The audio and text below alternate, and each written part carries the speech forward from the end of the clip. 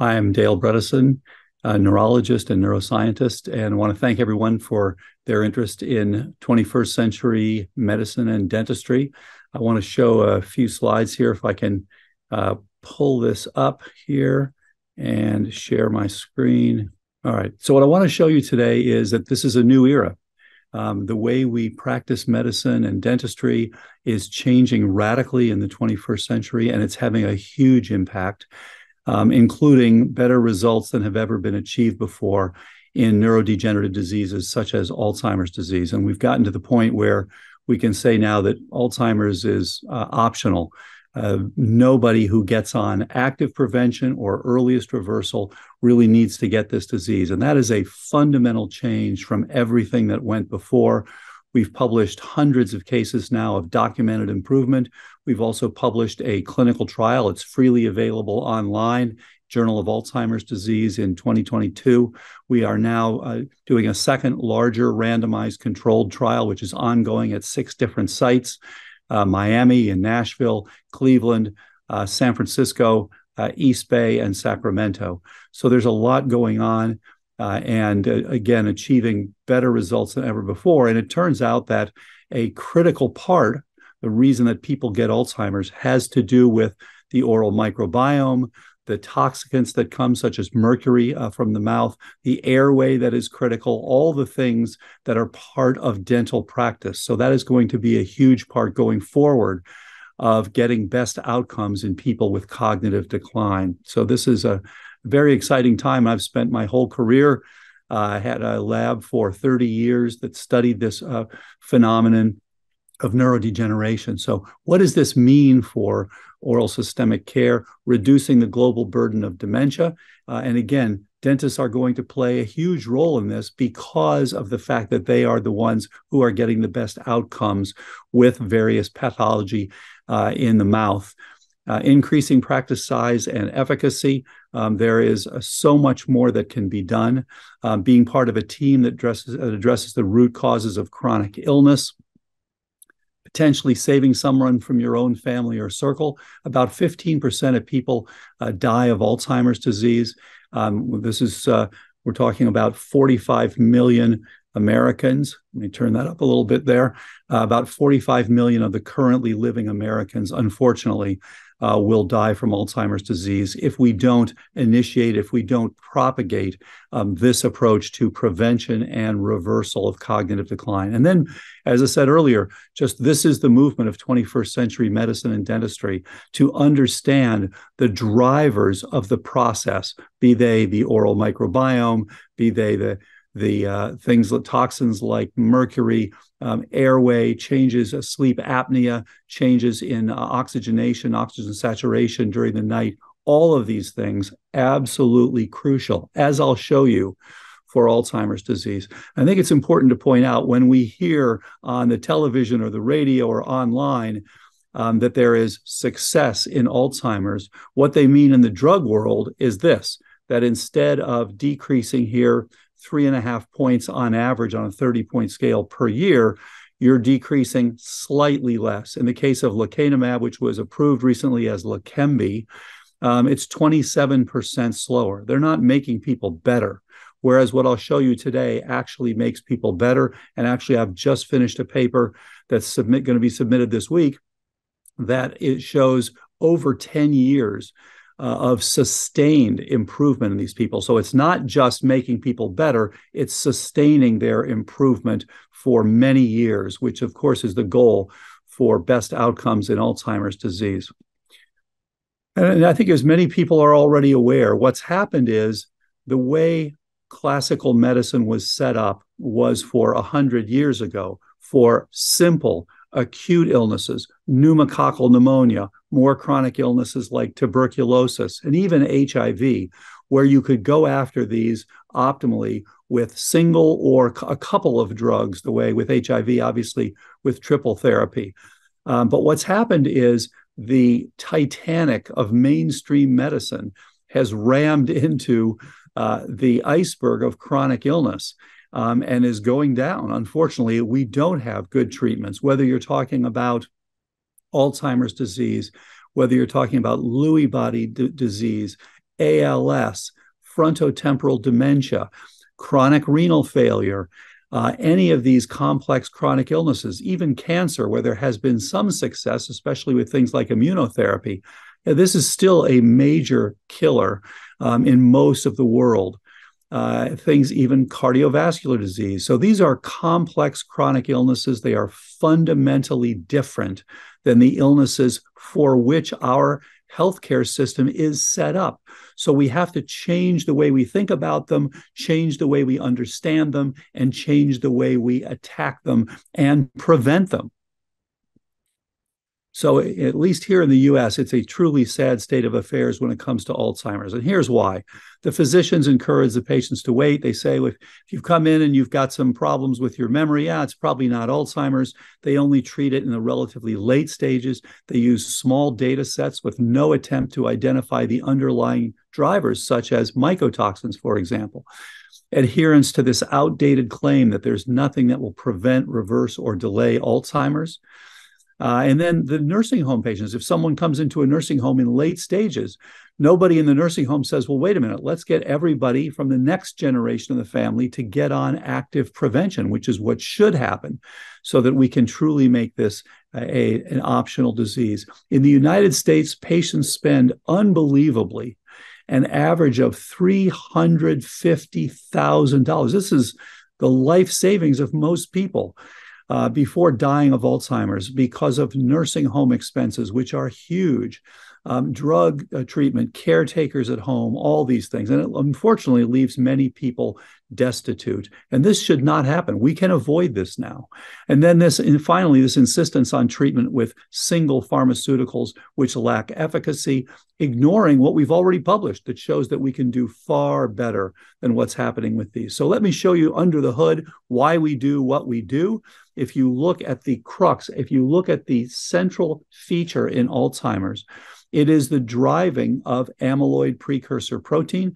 This is a protein that sticks through the membrane. So here's the membrane of a single neuron, and this is especially true at the synapse area.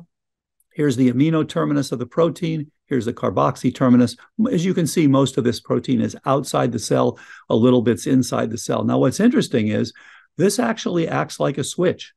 When things are good, when you have enough support, when you don't have too much inflammation, you have enough hormonal support, enough growth factor support, enough nutritional support, APP literally recognizes that and is cleaved. And you can follow the molecules literally if you give, for example, estradiol, that influences hundreds of genes, of course. And one of them is the one that cuts APP at the alpha site. So you get these two peptides that actually support growth and maintenance of synapses. And on the other hand, when things are bad, too little support, too little oxygenation, too much mercury, change in oral microbiome, all these things, APP is now cut at 3 sites. And again, you can follow the molecular pathways. The activation of NF-kappa B is one of the common ways that activates the cleavage here and here. So you can see here's the amyloid beta that the drug companies have tried to remove as a way to treat this illness. Yes, it's a part of the overall program, but it's not nearly the total disease. So they're really doing the wrong things in many ways. There's much more to this disease than just amyloid. So what this does is these change your brain into a protective downsizing mode. So you're now just like the country did when we had the pandemic. Everyone told us shelter in place, socially distanced, don't go into work. And of course, there was a recession. No surprise. This is the same thing that's happening in the brain. When there are problems, you have inflammation, you have toxin exposure, you have reduction in growth factors, reduction in hormones, for example, with menopause, poor nutritional support with low vitamin D, low vitamin B12, things like that. All of these things drive you in this direction and now are protectively downsizing. The amyloid is actually quite a good antimicrobial. And so you are making an antimicrobial and basically saying, I will live with a slightly smaller brain so that I can fight these various insults. So when we treat patients, what we do is look at what's driving this in that direction. Everybody with cognitive decline is on the wrong side of this balance. So we then want to drive you back toward the positive side. We literally want to increase the supply and decrease the demand by improving things like toxin exposure and like inflammation. So what that means is the perfect Alzheimer's drug, if you want to develop an Alzheimer's drug, and we did this in the lab for years, and actually had a drug trial, but the problem is this: there are too many targets for a single drug. So no matter what drug that you develop, it cannot hit all of these targets in Alzheimer's disease. That is the problem with this disease. So you really have to look for each patient, what's going on, what's driving the problem, and then address those things. And when we've done that, we've had better results than anyone else in the world. So we tell the patients, you have a roof with 36 holes because there are all these different things going on. And fixing one of them, a drug is a great patch for one hole, but it doesn't do the rest. So you really need, again, to look at what's going on. So the role of dentists and oral systemic specialists is evaluate and optimize the oral microbiome. As you know, if you have P. gingivalis, T. denticola, F. nucleatum, P. intermedia, any of these things, then you are at increased risk. And obviously, this group knows far more about this than I do. Address the potential toxicity for mercury. This is a common player. And in fact, if you just give an animal mercury, they develop what looks like Alzheimer's disease. It induces both plaques and tangles. So it gives you the pathology of Alzheimer's disease. And then evaluate and treat sleep disordered breathing, such as obstructive sleep apnea or upper airway resistance syndrome. Incredibly common. We see people all the time who have dropped their SpO2, and in fact, just had someone recently who'd done well for 6 years, dramatically improved, and then she started having problems again. It turned out she had undiagnosed severe sleep apnea, and addressing that has helped her to get better once again. And then in appropriate patients, cone beam identification of abscesses and appropriate treatment, addressing root canals. When do they need to be removed? When do they not need to be removed? And then identification of herpes simplex virus type 1, one of the most common contributors to cognitive decline, according to Professor Ruth Itsaki's research from the UK. All of these things are critical players in the cognitive decline that becomes Alzheimer's disease. So I just want to say a moment about the trial that we have published. And again, you can see all the details freely available online in the Journal of Alzheimer's Disease from last year. I did this with Dr. Anne Hathaway, Dr. Kat Toops, and Dr. Deborah Gordon, 3 outstanding physicians, functional medicine physicians. So this was the first trial. Instead of predetermining a treatment, say we're going to give this drug or we're going to give that drug, we actually looked at all the different contributors and then addressed those. So this is a personalized approach. We got turned down by the institutional review boards 2011, 2018, was approved in 2019. We completed it and it was finally posted and then published last year, as I mentioned. It's a small proof of concept trial with 25 patients. We're now doing a larger, as I mentioned, randomized controlled trial. So very excited about that. This compares personalized precision medicine protocol for 9 months to historical outcomes. So there's a tremendous amount of data already published on what happens to Alzheimer's patients. And so we are comparing our results to those. We look at the root cause contributors, pathogens, toxins, 3 different types of toxins, metals, organics, and biotoxins. The underlying genetics, is the person ApoE4 positive or negative? Do they have other genes such as TREM2 that may have contributed? Nutrients, trophic factors, hormones, immune responses, all of these. And every one of these patients saw a dentist for evaluation and treatment. So we look at things like MoCA score. We also look at CNS vital signs. So we do multiple tests for cognition. We also ask the partner, how are they doing? This gives us multiple looks. CNS vital signs is an online approach, a very sensitive approach, so that between the MoCA, which is a little less sensitive, and the CNS vital signs, which is more sensitive, but it is at a very, very poor cognition, it's not particularly good. So that gives us a larger dynamic range overall. We looked at MRI with volumetrics before and after treatment. We looked at, for example, the neurocognitive index, which is from CNS Vital Signs. And as you can see, unlike all of these trials where it's going down, but simply more slowly with the treatment, this actually improved. And as I say, has stayed improved. You can see we had a couple here. The pandemic started right here.